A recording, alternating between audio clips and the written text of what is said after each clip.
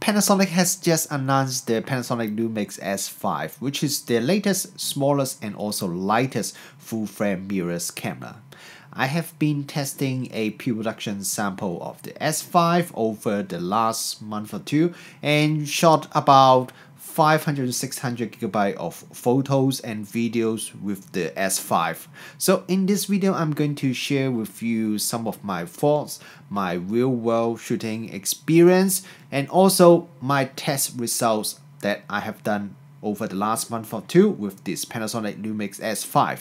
If you think the S5 is just a smaller or downgrade version of the Panasonic Lumix S1, it is not true at all.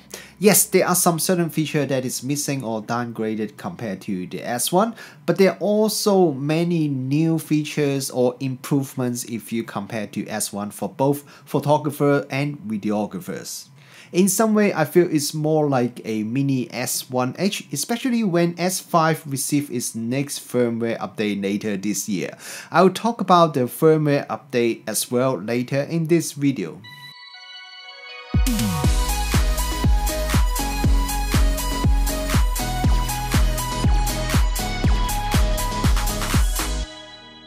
Kia ora, good morning everyone, Richard here. Welcome back to the channel.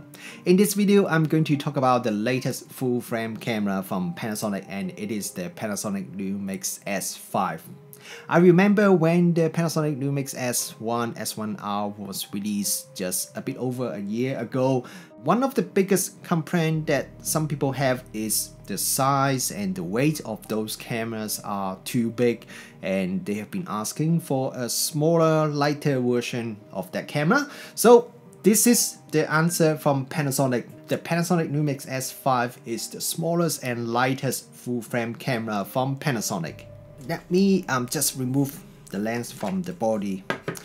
Just look at the size of the lens mount compared to the body. You will know that this is a much smaller camera. The launch price of the S5 is pretty much the same as the Sony a7 III or the Nikon Z6, because if you compare the size or the specs of this camera with those two cameras, they are very similar. So they probably would be the direct competitor with each other. So I have also got the Nikon Z6 and the Sony a7 III here. So in this review, I'm going to do some comparison between these three cameras, and also I will talk about some of the difference between the S5 and the bigger brother S1, just to compare what are the features, the difference between this one and all the other three cameras. So this review will probably be pretty long because I have been working on this review over the last month or so. I've done a lot of testing,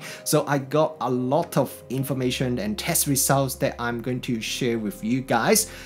So I don't really know how long this review will be. Hopefully it's not going to be 2 hours long, but I am going to create a index for this video. So if you are only interested in part of this review, you can just look at the video description, which I should have put a time index for the different topic. You can just directly skip to the topic that you are most interested in, and also try not to make this video super long.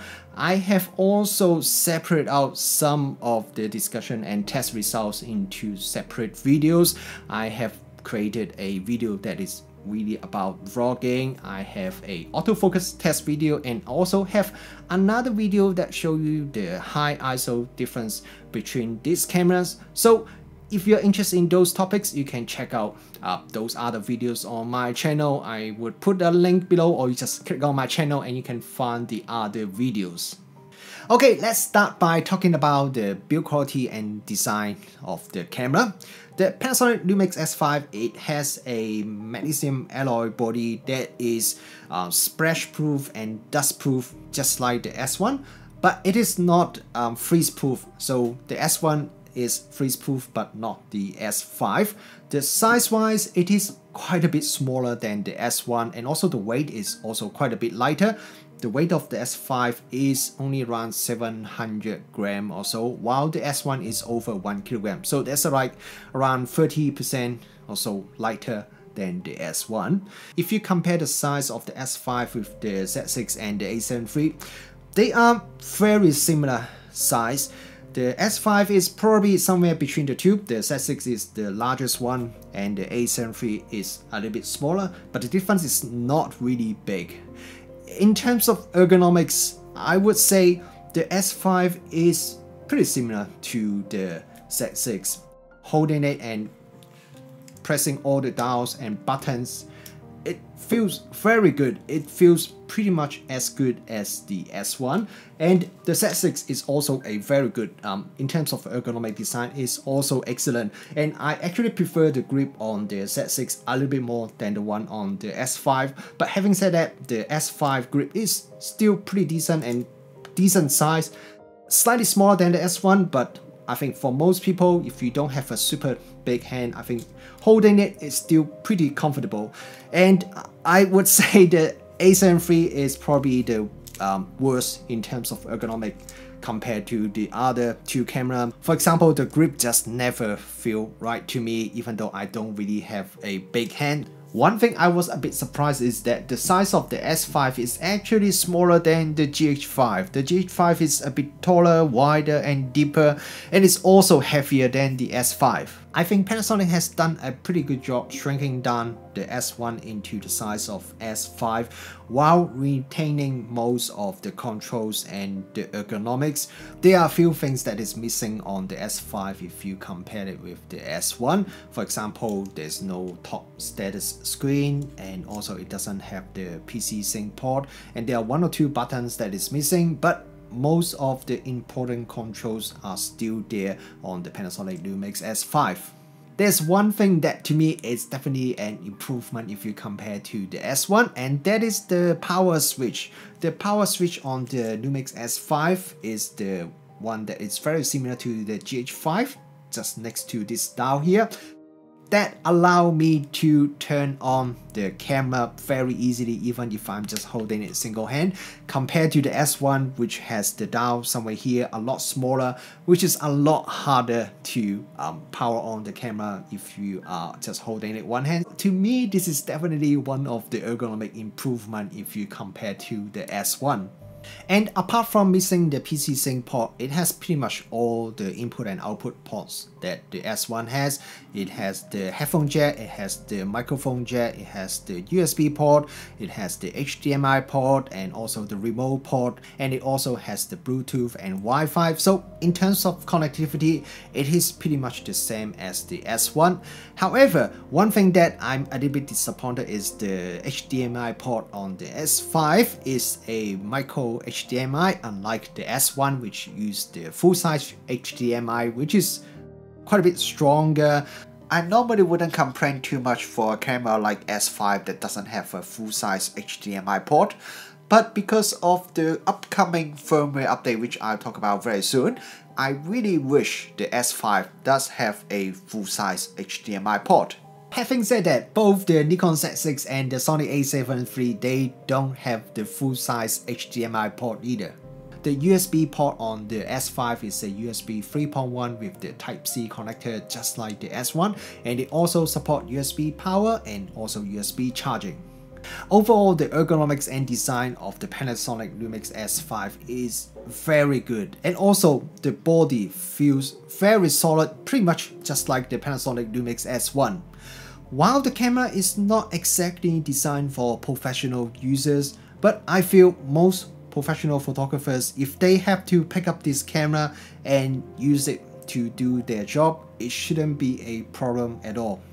In the past, I have used a Panasonic Lumix S1 to shoot some weddings, and that was fantastic. And I can definitely use a S5 to shoot wedding very comfortably. On the side of the camera, we have the memory card slots here. So there are two memory card slots just like the S1, but the S1 has one CF Express and one SD card, while the S5 has both of them are SD card slots. I feel most of the user that this S5 is targeting probably would prefer to have dual SD instead of one CF Express and one SD, because they don't have to buy any new memory card, they just can use the existing SD card slot. However, there's one thing that I'm a bit disappointed is only one of the card slot is the high-speed UHS 2, while the other one is just the slower UHS 1 slot. And the reason I'm disappointed is because even the GH5, which was released how many years, like 3 years ago, that one already has dual UHS 2 card. S5 only has one UHS 2 card. That makes me a bit disappointed. If you compare it with the A7 III, it also has dual SD card slot, and also only one of them is UHS 2. And the Z6, it only has one memory card slot, so it's probably not too bad if you compare to those two.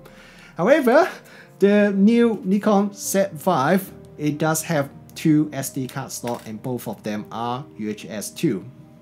At the back of the camera, at the top, we have the electronic viewfinder here, which has the 0.74 magnification, and the resolution is 2.34 million dots. So in terms of resolution, it is quite a bit lower than the EVF on the S1 or the Nikon Z6, and I can tell the EVF is not as high resolution as the S1 or the Z6. But on the other hand, the color of the EVF is very nice, and it also can support up to 120 frames per second refresh speed, and the picture quality of the EVF is also very good. If I compare the S5 with the Sony A7 III, which according to the specs, they should be very similar, but I definitely prefer S5 EVF because the image looks quite a bit sharper, the color looks better and also smoother than the EVF on the Sony A7 III. I remember when Panasonic announced the S1, one thing a lot of people complained about was the design of the LCD screen. The S1 and S1 are using that 3-axis tilting LCD screen design, while other people would want to have the fully articulated screen, that the same one like the GH5 and many other Panasonic Lumix mirrorless cameras. So with the S5, Panasonic also give you the fully tilty flippy screen just like the S1H. So that probably should make a lot of people happy, especially video shooter who would much prefer this fully tilty flippy screen compared to the 3-axis one, which is more designed for photographers. And interestingly, that makes the S5 the only camera here that has the tilty flippy screen, because the Z6 and also the A7 III, they both only have a very simple vertical tilting screen.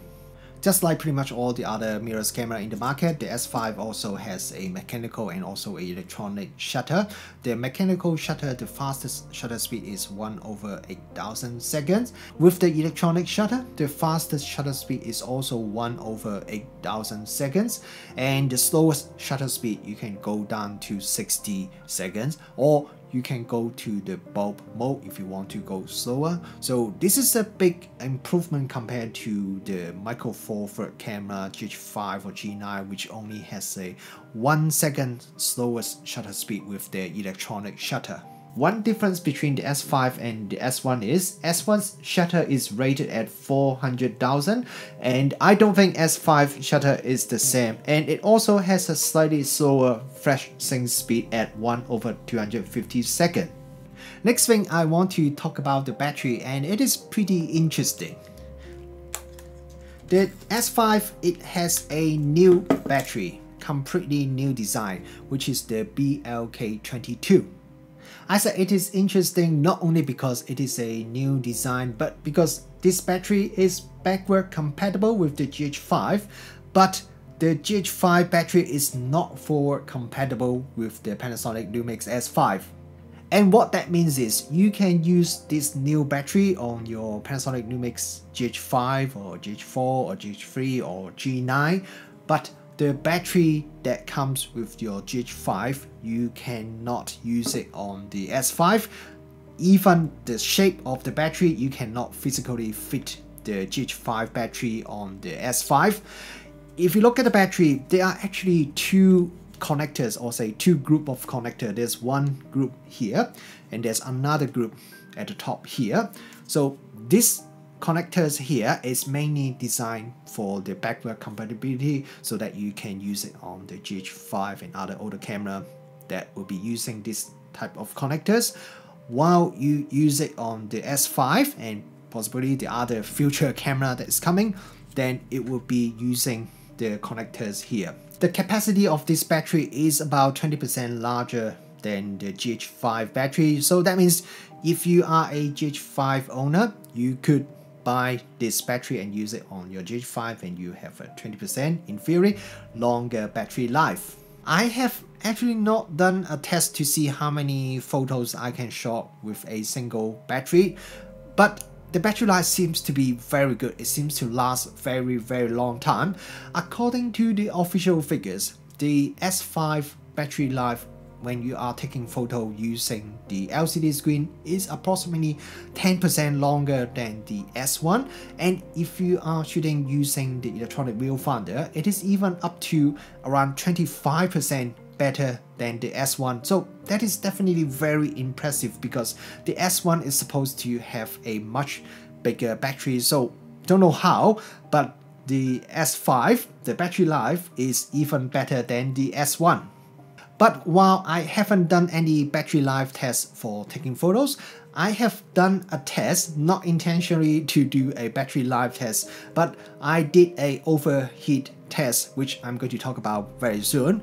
And when I do that test, I start with a completely charged battery, and I was recording 4K 60p video at the 10-bit output, and in the end the battery lasts about 2.5 hours. That seems to be pretty impressive, because 4K 60 at 10-bit is probably the most power consuming mode that you can run on the S5. When it comes to accessories, the S5, there is a optional fully functional battery grip that you can get for people who want to either have a vertical grip or want to have one extra battery to extend the battery life. And you can also use the XLR1, which is the XLR audio adapter with the S5, but unlike the Lumix S1, you cannot record the high resolution audio on this camera. The Panasonic Lumix S5 has a full frame 24.2 megapixel sensor without low pass filter, and it also uses a dual native ISO design, which I believe is the same sensor as the Panasonic Lumix S1, and it also shares the same processor as the S1. So in terms of image quality, which I'm going to show you some results a little bit later on when it comes to the image quality test, it should be very similar to the S1, but you can check out the result very soon. One thing I found is different to the S1 though is the image sensor cleaning feature. With the S1 or pretty much all the Panasonic camera that I've used in the past, when you use the enable the sensor cleaning, you don't actually hear or feel anything. You may hear some slightly high-pitched vibration noise, but other than that, you don't really know that the sensor is actually doing the sensor cleaning. But with the S5, I feel there is quite a strong pulsing when you enable the sensor cleaning. I'm just about to enable the sensor cleaning.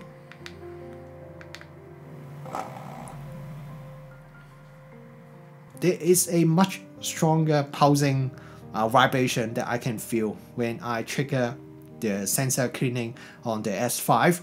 Unfortunately, there's no way for me to actually test whether it is improved compared to the S1, but it does feel much stronger vibration, so I feel it's probably better than the one on the S1. The overall feeling is actually very similar to the sensor cleaning function on the A7 III, which also has quite strong pulsing. While the size of the S5 is quite a bit smaller than the S1, it still has the in-body image stabilizer, or the IBIS, and it is still a 5-axis one. I don't think it is exactly the same as the one on the S1, because if you look at the official figures, the rating of this IBIS is slightly lower than the one on the S1. For the IBIS, just by the IBIS itself, it is 5 stop effective compared to the S1, which the official figure is 6 stops. And if you attach it with a compatible lens that has the OIS, and that means you can now enjoy the dual IS2. The dual IS2 on the S5 is 6.5 stop compared to the S1, which is 7 stop. I did some testing to see how effective the IBIS is when you are taking photos. So after shooting a couple hundred photos at different settings, my results seems to suggest the IBIS is around 4 to 5 stop effective, which is pretty impressive for IBIS only image stabilization. The next thing I'm going to talk about is probably the most controversial subject every time when it comes to the Panasonic cameras, and you know what it is? It is the autofocus. The S5 using the DFD autofocus system, which Panasonic has been using for a long time. So it supports up to 480 frames per second operation, and the fastest autofocus speed according to Panasonic is 0.08 seconds, which is very fast. And when I test it with the kit lens, which is this one, which is probably not the fastest lens in terms of the autofocus speed, but still the autofocus speed I find it is pretty decent and pretty fast, and also there's not much hunting when it's trying to lock on to the target when I'm shooting in the AFS mode. There are a couple of pretty big improvements when it comes to the autofocus system on the S5, and one of them is when you are taking photo in AFC mode. With the previous Panasonic Lumix S series camera, when you are shooting in the AFC mode, even when you are at a stationary position and you are just trying to lock on a target which also doesn't move, you will probably notice there is quite a bit of background pausing even when nothing is moving at all. With the S5, this is much improved. If the camera and the target, they are both stationary, and even if you half click the shutter button, you will notice there is a lot less background pausing compared to the previous Panasonic Lumix S camera. I'm not saying there's no background pausing, but if you look at this comparison footage, one is shot on the S1H even using the latest firmware, and one is the S5 using actually earlier firmware than the one I have right now. The S5, the background pausing is a lot less than the S1H. While I don't really know whether the background pausing would affect the accuracy when you are taking photo in AFC mode, that definitely is a bit annoying when you are just trying to target, and especially when you're looking through the viewfinder, that is quite noticeable. So I'm really glad that Panasonic managed to heavily reduce the amount of background pausing when you are taking photo in the AFC mode. And in terms of actually tracking subject when you are taking photo in AFC mode, here is a quick test that I did using the kit lens. I zoom into the maximum focal length, which is 60mm, and I also shoot at the maximum aperture, which is 5.6. So this is not a very fast aperture, so probably not the toughest autofocus test, but look at the photos. Every single one of the photo, the camera nailed the focus, and I have actually repeated this test about 10 times, and every single photo is in focus. So that is definitely not bad at all. And Panasonic has also improved its AI tracking. The S5 can detect your body or face from a much further distance. And when I was moving around quickly, the camera can follow me much faster and a lot closer to my actual movement. It is also a lot more reliable, so even if your subject is turning the face around or have something that is partially blocking his face or her face, or if the subject is off center, the camera would still try to follow the subject that it was trying to follow. And comparing that with the previous camera, look at this footage, you can see that the S5 tracking algorithm is definitely much more reliable than the previous camera. While the autofocus example I show you were mostly shot in the video mode, the improvements apply to both photo and video shooting. When shooting video, the autofocus tracking appears to be more reliable and also responds slightly faster when I compare it with the S1H with the latest firmware. And just like what I have found in my previous autofocus test video, if you increase the frame rate of the video that you are shooting, the autofocus performance would also improve as well. And to those of you who have been following my channel for a while, yes, I have done another autofocus test. So I have uploaded a much longer autofocus test video that you can check out. I will put a link below. While overall, I think S5's autofocus performance is not too bad and a lot better than what a lot of people thought the DFD autofocus system would be under some condition. For example, when you are shooting video when there's a very strong backlight so that your subject is quite a bit underexposed, and especially if you are shooting in the vlog picture profile which has very low contrast. In that kind of lighting condition, you may find the DFD autofocus performance is not quite as stable as it normally would be.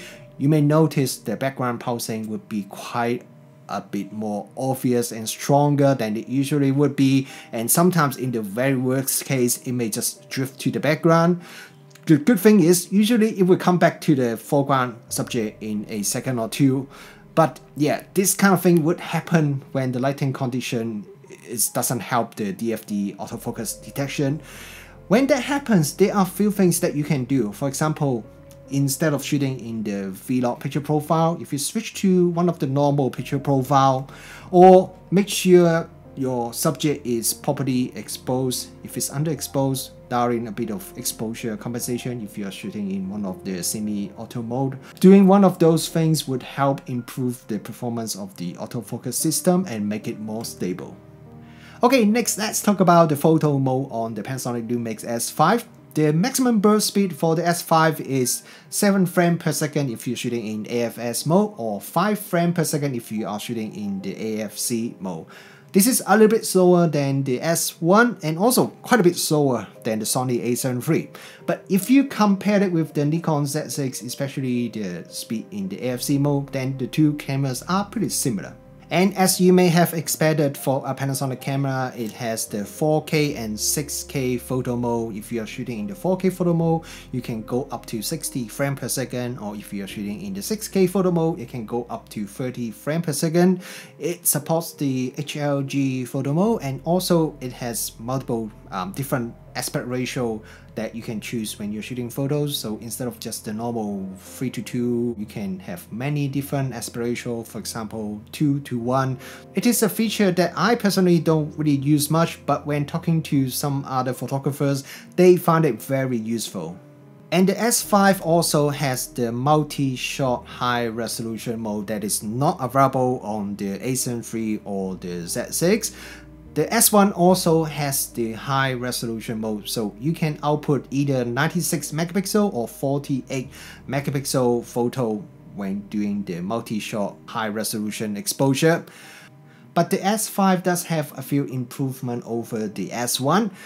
Now, instead of just outputting RAW file, it can output JPEG file as well as the RAW file, so it is great for people who don't want to do much post-processing themselves. There is another improvement that I think a lot of people would really like, is that with the previous Panasonic cameras, when you do the multi-shot high resolution photo, there is a limit. The shutter speed, the slowest you can go is 1 second, which is not really that slow when you are taking landscape photos.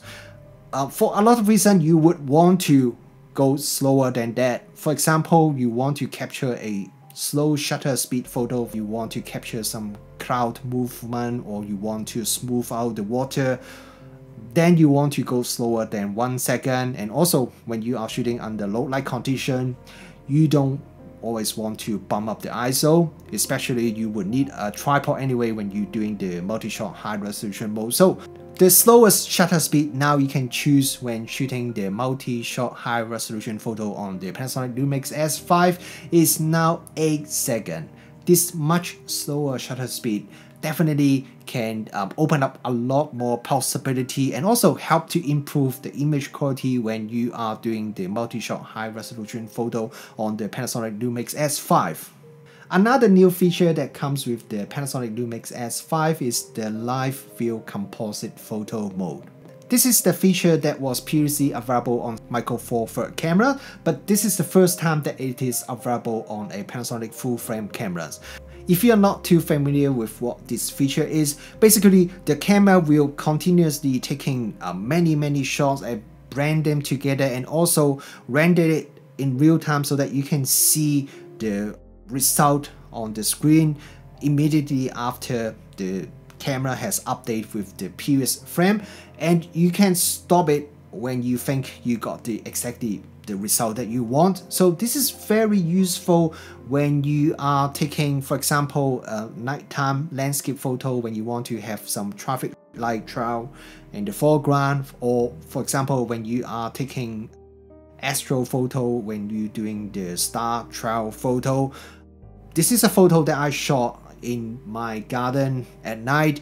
I basically just point the camera up to the skies and then I start the live view composite mode, and then I just check the photo every few minutes until about 30 minutes or so. I feel like this is the effect I want, so I stop the camera, and this is the end result I got. So I don't need to go into the Photoshop and just try to stack all the different layers together and blend them together myself. It's all done by the camera.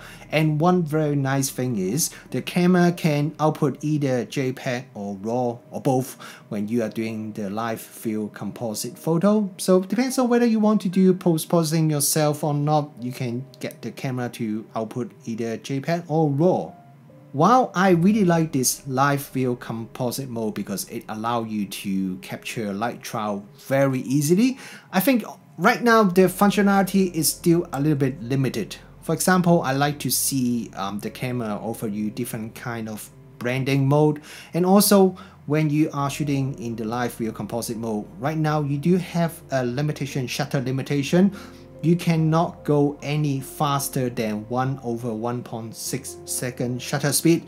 It means if I want to use the live view composite mode during the day, I do really have to use an ND filter or the photo will be completely overexposed.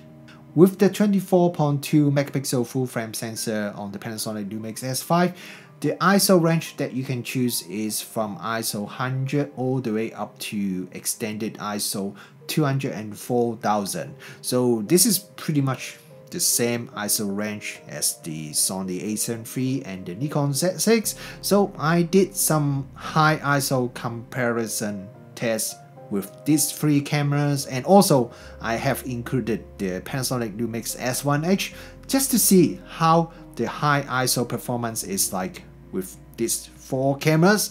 So I have another video with all the results that I can show you, but a quick summary is the high ISO performance of the S5 is very good. The image quality, it remained very clean even up to ISO 25,600.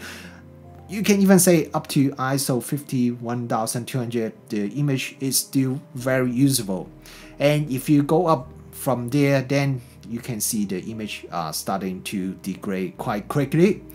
And if I compare these four cameras, I would say the Panasonic Lumix S5, in terms of the JPEG file, actually is the cleanest and the best quality among these four cameras. But having said that, the difference between these four cameras are actually very small. So you have to do a side-by-side comparison photo like this if you want to tell the difference. And even so, you do have to look at it at 100% zoom and look at it for quite a while, then you can see a bit of difference between these four cameras. So I think in terms of the high ISO performance, there really isn't much difference between these four cameras.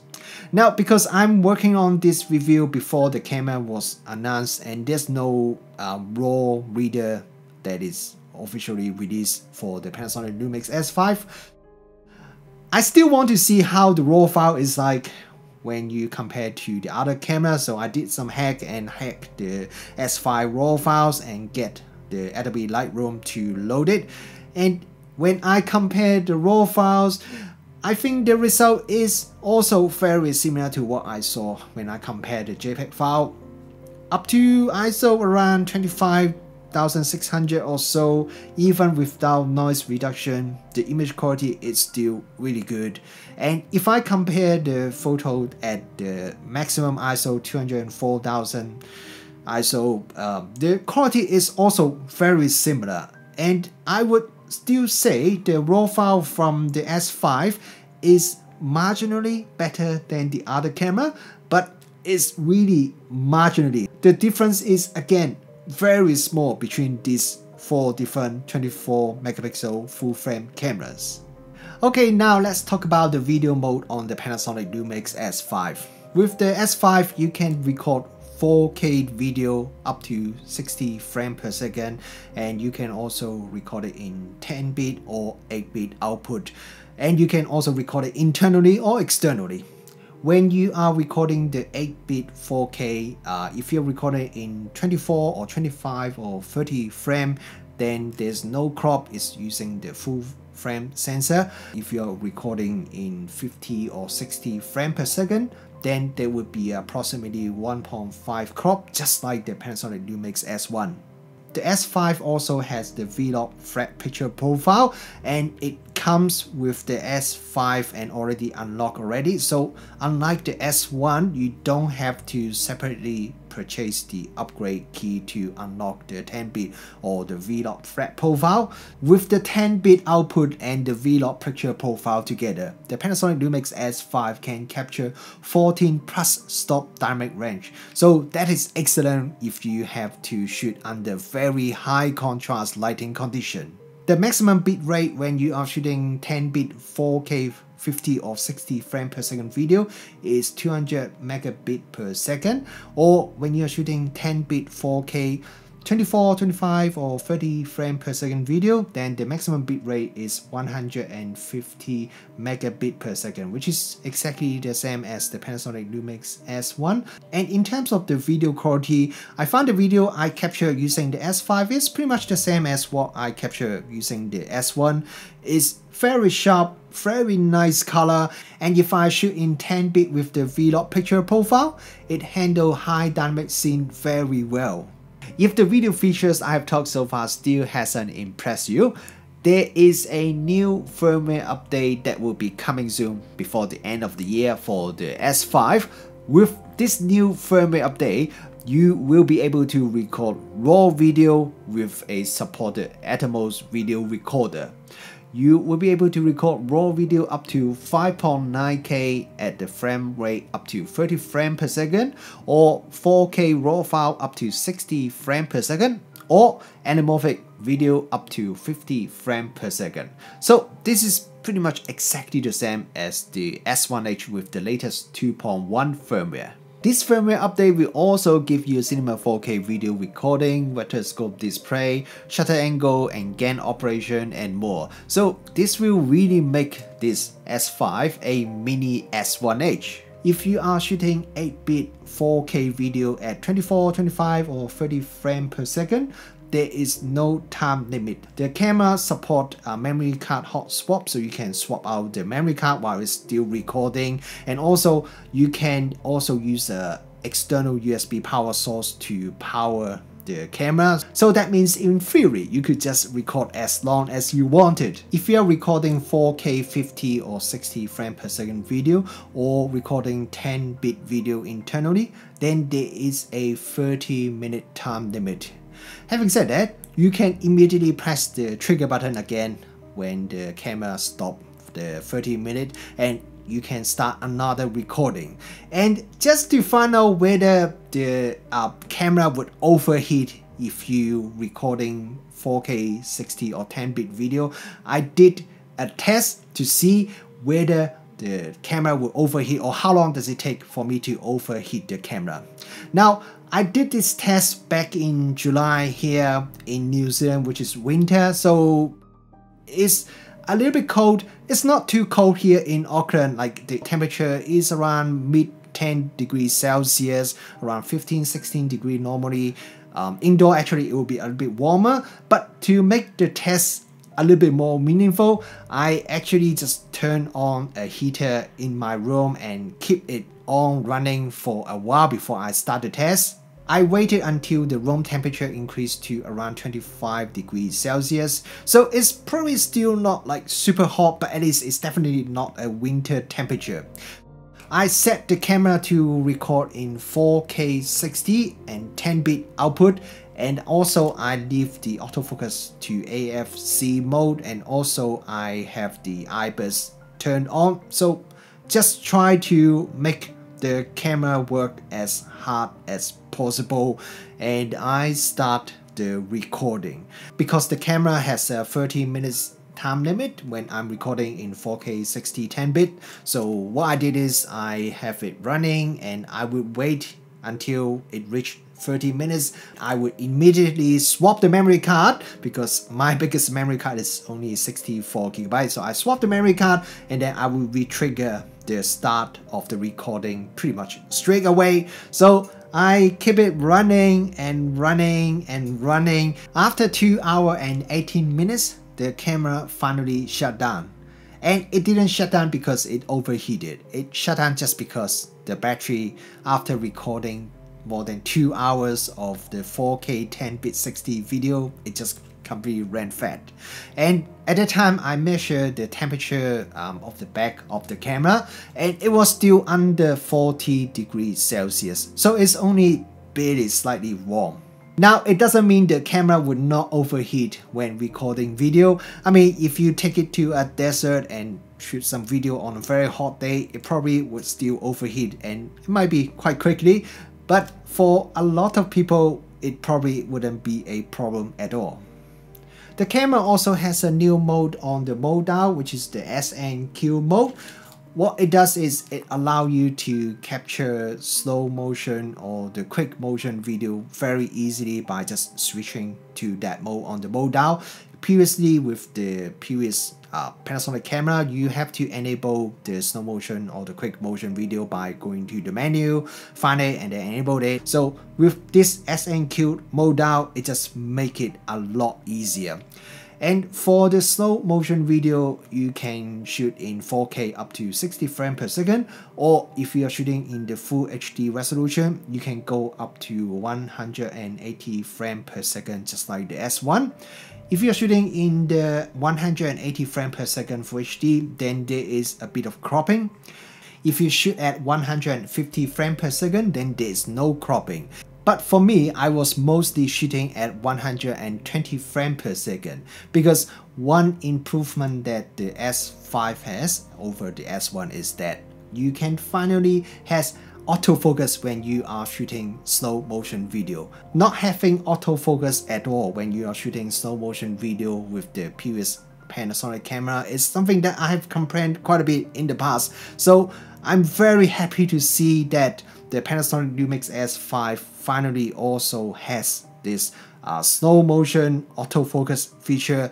The only other Panasonic mirrorless camera that has the slow motion autofocus support is the Panasonic Lumix S1H.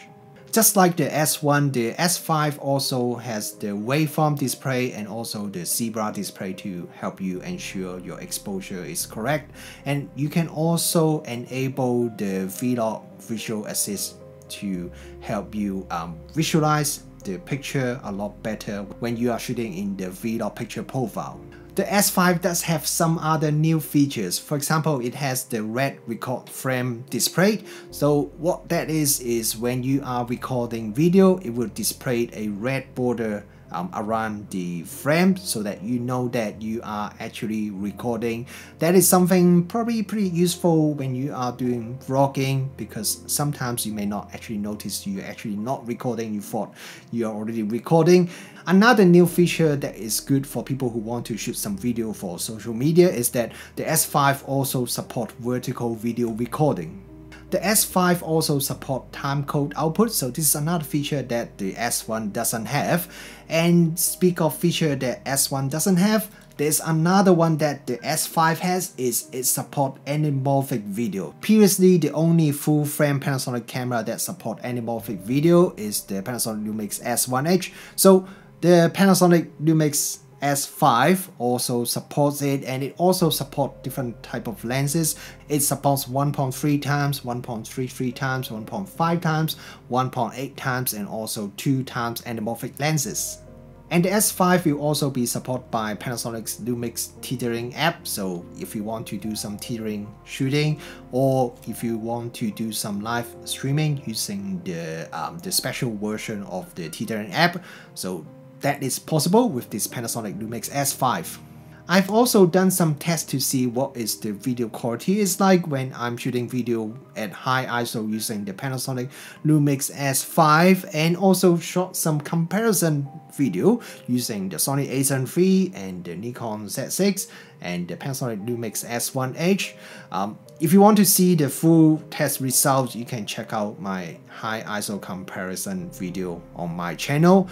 But a quick summary is the S5, it seems to have the best high ISO performance when you are recording 4K video. It seems to be even marginally better than the S1H, which is something that surprised me a little bit. But yeah, the high ISO performance when shooting video with the Panasonic Lumix S5 is definitely very impressive.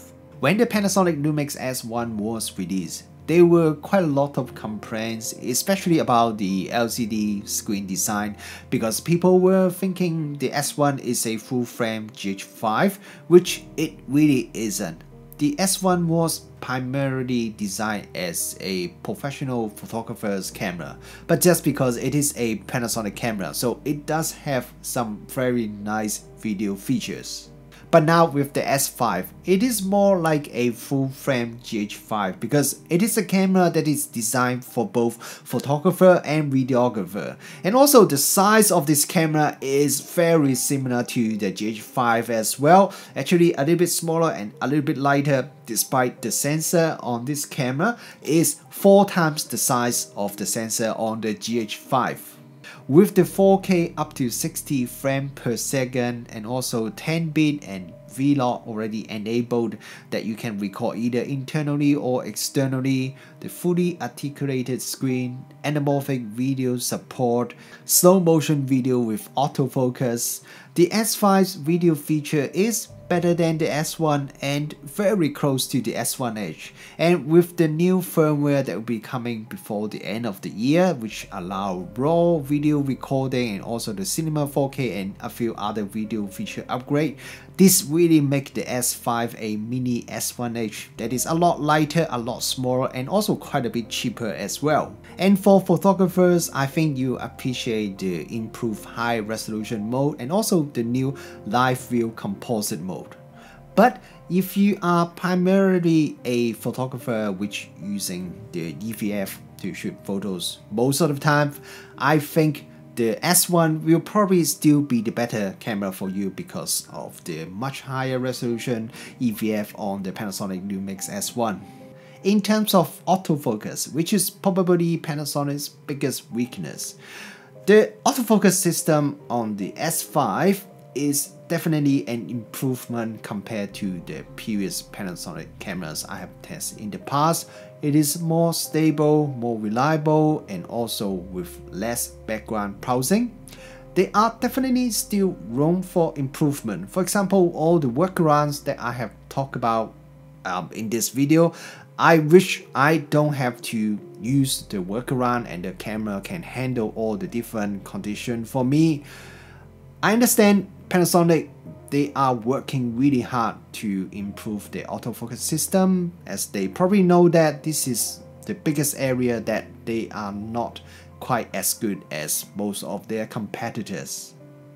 And if you are a S1 or S1H or S1R owner, the new autofocus improvement and features that is available on the S5 will also come to you as a firmware update before the end of the year. I would say for most users, the S5 is probably the best overall full-frame camera from Panasonic right now. If you give me a S1, S1H, S1R and an S5 for me to choose, I would probably pick the S5 for myself. Is the S5 the perfect camera? Probably not. I don't really think there is ever a perfect camera. But if you look at the photo image quality, the video quality, the feature available, the body design, the size, the weight, and price, if you look at them all, I think Panasonic S5 is probably as close as a perfect camera you can find in the market right now.